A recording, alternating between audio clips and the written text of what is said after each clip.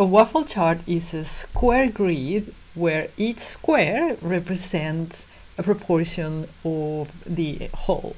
So here you have an example of how waffle charts can look like, and that's what we're going to do into this video. I'm going to show you how to create these using only one custom visual from Microsoft. So let's get started. Okay, so this is the chart that we're going to recreate. It is 4 waffle charts for each category. I have a duplicate here for that without the waffle charts. So let's start creating. What we need to do is, first of all, look at the data. The data is actually quite simple. These are the categories, true or false. So 7 people out of 100 have college degree. That's why it says true. 93 though it doesn't. So if you get rid of the false, then you get the values that we see on the waffle chart. And for that, we are going to, whatever is in here in this page, we want to have has or not true. We don't want to display the false values. Right, so we need a category, and then we need to have value. And now we're going to go to get more visuals and get the infographic designer visual created by Microsoft. You can tell your admins that this is created by Microsoft, it's certified, so there should be no problem for you to get it, okay? I already downloaded is this rose that you see in there, or whatever I should call it. And there we have it. So this is what the steps that we need to take to create that. First, we need to move the category to column by. And then you're going to get like a card visual, quite interesting, right? So you can see that you get the raw values. Would you mind, please? Okay, now you see the pen? We're going to click on that and then expand so we can actually see something. And we're going to start recreating the waffle. So we're going to add, now there's just one layer, we are going to add another layer. It's going to be on top, but we need to put it in the back, we will do later, where we will have the icons that we want. We're going to start with a simple square, like the waffle charts usually are, and then we will change it, don't worry. So this is it. We're going to have multiple units, and we're going to have row count of 10 by 10. So this is 10 by 10 is 100, okay? Now you can see that the numbers are below. We need to go in here and say, send the one that I have to the back. And it goes to the back. Beautiful. Now, what else do we need to do? We need to color by percentage. So value. And as you can see here, if you just do value, you do nothing else, it doesn't really make sense, because what it's doing is getting this as 100% and then doing percentage of that one. And that's not what we want. What we want is to have a value of 100. I would love this to be binded to a measure, but it's not possible, unfortunately. So yeah. So there we have it. We go back to the report. It's actually nice to go back, because when you have it in like focus mode, everything gets like blown up. So it's good to now and then go back and close everything to see the actual sizes of things, because as you can see, the numbers are not as small as they looked.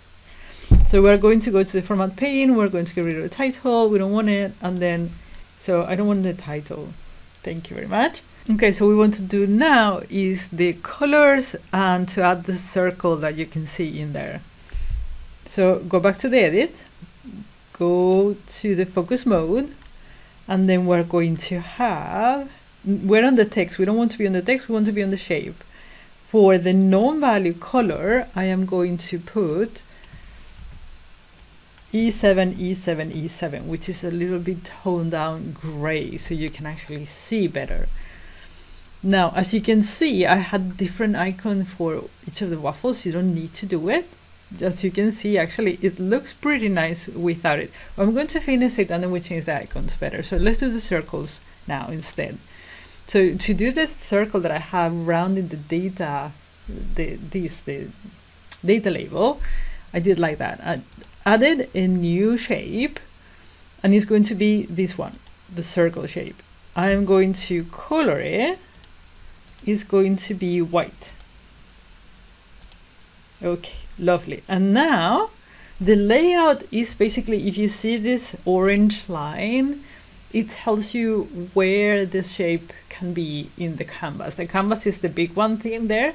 So here you can adjust where to put things in the canvas. And I'm going to put it 30% from each of the sides. So I'm going to go here and put 30%. Go here and put 30%. You'll see what it does. Lovely. It looks cramped, but it's not, because when I close everything, you can see that if we resize this properly, because this is a square, you see that it gets a circle. Lovely. That's what we want.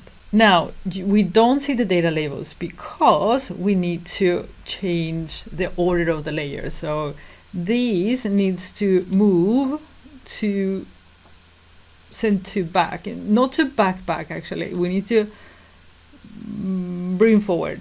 Right, exactly. That's what we want, the way we want it, back. And as you can see, it didn't do it. Here's the thing, this visual gets stuck from time to time. So what you need to do, or at least what works for me, is you go in here, you change it to whatever. I change it to a table, and then I change it back to the infographic. And then it's like it refreshes, so I can actually do the stuff. And then it works. You saw it? So really weird. So if you get stuck and it's not responsive, just change it to another view cell and then come back. Then we're going to do the round red circle, and we need to do the exact same thing. So we're going to put it 30%, and then close here, close there, and look how pretty it looks. Now, my chart had different icons for each of the waffles. It's up to you if you want to do it. Sometimes it makes sense, sometimes it doesn't. So what we are going to do is show you how to do it, but you don't have to. I think it's a little bit, well, it depends, because this is just for fun. Maybe you can actually have different icons. So how do you change the icons? You need to first find the original icon, which is probably shape 2. This one. Now, do you see this? It means that you can bind to a field, which is very, very nice. So the shape, we're going to go here and say we want to bind it with the category. So for shelter, I'm going to pick beds. For men, I'm going to pick a man. People. For poor, I'm going to pick the $sign. You can actually pick something else. And then for college degree, I didn't find anywhere a college degree icon. So you can upload your own or from a URL. I'm going to upload it. It's going to upload upside down. So I'm going to upload it. It uploaded upside down. You need to turn it around. But yeah, I'm not going to do it because this is just for demo purposes, but it is upside down, just so you know.